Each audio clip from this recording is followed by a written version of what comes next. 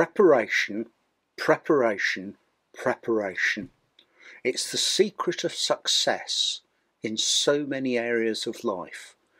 Decorating a room, it's vital, isn't it, to strip off all those old layers of wallpaper before you apply new wallpaper.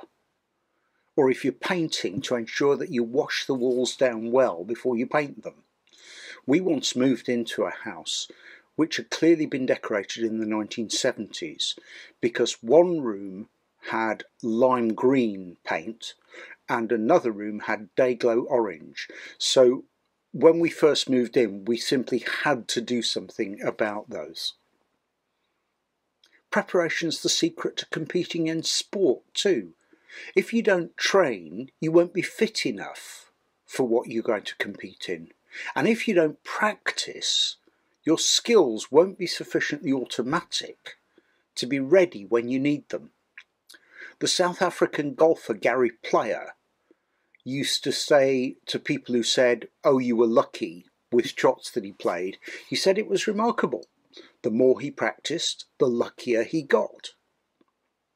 Now, in this little section of Mark's Gospel that we've read, chapter 1, verses 9 to 15, we're seeing the key preparations for Jesus' ministry.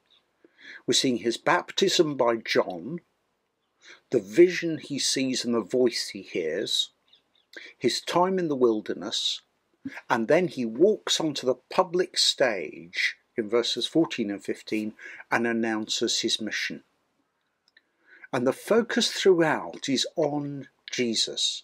Remember how Mark begins his gospel in chapter 1 verse 1, the beginning of the good news of Jesus Christ, the Son of God. Mark's book is a book about Jesus. In ancient terms, it's like an ancient biography, where the focus is really on the person it's about. So as we look at this, we're going to say, what's Mark saying to us about Jesus through these sections? His baptism in verse 9 is covered very, very briefly, because it isn't the focus of what Mark has to say. The heart of this experience is in the account of the vision and the voice in the next couple of verses, in verses 10 and 11. But Jesus, in being baptized, is clearly not repenting of his sins and seeking forgiveness, which is what John's baptism is about, because he doesn't need to. But he is saying, I stand with John. John is my genuine predecessor. He's the one who prepares the way for me. He's the one who announces me, and he's the one who has done the right job in preparing my way. But then look at verses 10 and 11, because you've got two things going on. You've got a vision and a voice, and the two interpret each other. Let's look at them in turn. Start with the vision. Mark uses a really striking phrase in verse 10, that Jesus saw the heavens torn apart. It really is a striking phrase, isn't it? And it's standard language in the Bible for a vision given from heaven. Think of the way the book of Revelation a number of times says, I saw heaven open. And then John in Revelation has this mind-boggling vision. That's what's happening to Jesus. Jesus is seeing a vision. And as far as we can see, it's just Jesus. In verse 10 it says he saw the heavens torn apart. So there's no suggestion that other people see this. It's a private experience for Jesus. Perhaps John the Baptist saw it too. John's Gospel hints at that. But Jesus' vision is the crucial thing. Then you get the voice. You are my son, the beloved. With you I'm well pleased. The voice is quoting scripture, and there are two key biblical echoes in what the voice says. Yes, God quotes from the Bible.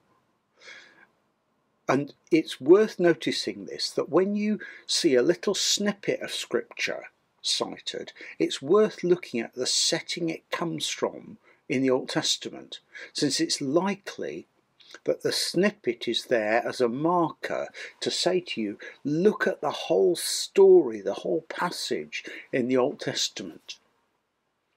You are my son is from Psalm 2 verse 7. Psalm 2 is a royal psalm, it's a coronation psalm for the day of coronation of a king, or perhaps for a celebration of a coronation later. And the king, of course, is God's anointed. That's how you become king. You're anointed by one of the prophets. You have oil poured or smeared on you. And for Christians, that word anointed has a particular sense because that's the word from which we get our word Christ or Messiah. Jesus is being marked by the voice that says, "You are my son," as the anointed King of Israel. He is God's son, just as the King of Israel was God's son. Remember chapter 1 verse 1 again. Jesus Christ, the Son of God. We hear about Jesus as God's son at a couple of other places in Mark's Gospel. And the one to notice here is the one where you also get the verb for tearing. It happens when Jesus is dying on the cross. In chapter 15, verses 38 and 39, the curtain of the temple is torn, same word as here, as Jesus dies. And it's a literal tearing, which is to say that God is no longer confined to the temple. He's out in the world seeking and finding people. And what happens immediately after that? Well, there's the voice of the centurion at the foot of the cross in 1539 saying, "Surely this man was the Son of God." So we've got tearing and the Son of God, like a pair of bookends at the beginning and end of Mark's Gospel. This is a key thing Mark has to say to us. This is a key point he's making. Jesus is truly God's son, God's anointed king. The other echo in this verse is, "With you I'm well pleased." Now that echoes Isaiah 42 verse 1. "My chosen one in whom my soul delights." Very similar phrasing. That section of Isaiah is about God's choice of a servant who will be his herald, a servant who will announce what God is doing to the people of Israel who at that time are in exile in Babylon. Now that's the role Jesus now has. Jesus is now the servant of God who's going to serve God, even going as far as walking to the cross and suffering for God's people. And he's God's servant herald, announcing God's call to the people out of the exile of sin. They're not in exile in Babylon like Isaiah's time. They're in exile in sin and lost from God. So the combination of these two Old Testament passages points to Jesus as God's anointed king, God's Messiah who's come to rule, and as God's servant herald who's announcing what God is now doing and will do. And we'll see more of that in verses 14 and 15. We hear the voice again at the Transfiguration in chapter 9 verse 7. But this time it's not just Jesus who hears the voice. The three disciples who are with him, Peter, James and John, hear the voice saying, "This is my son, my beloved, listen to him." Again, the heavenly voice is quoting Psalm 2 verse 7, "This is my son," to assure the disciples that Jesus is right at the centre of God's plan to save Israel and the world as God's anointed king. And the Spirit comes upon Jesus. He sees the Spirit descending like a dove on him. The Spirit equips and empowers Jesus for this double task as God's King and God's servant herald. Just notice how the three persons of the Godhead are involved in this moment.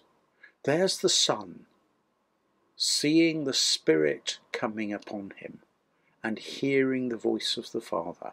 The triune God, Father, Son and Holy Spirit, is utterly committed and utterly involved in the mission of Jesus. There's no question of leaving Jesus to get on with it alone.